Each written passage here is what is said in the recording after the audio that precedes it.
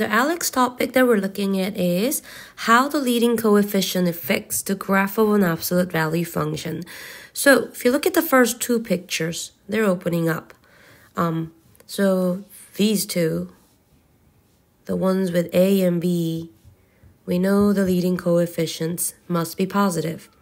For C and D, the third and the fourth one, the V-shaped graphs are opening down, so we're going to click on negatives. Part B is asking us to choose the coefficient with the least value. So negative numbers are always smaller than positive numbers, so we have to look at only C and D, because remember C and D, these two, are the negative values. So out of those two, C and D, which one is narrower?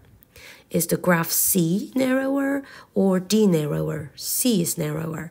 So we know C will have the least value. Part C, we have to choose the coefficient closest to 0. So they didn't say which direction opening up or Y, so we're just going to simply look for the widest graph.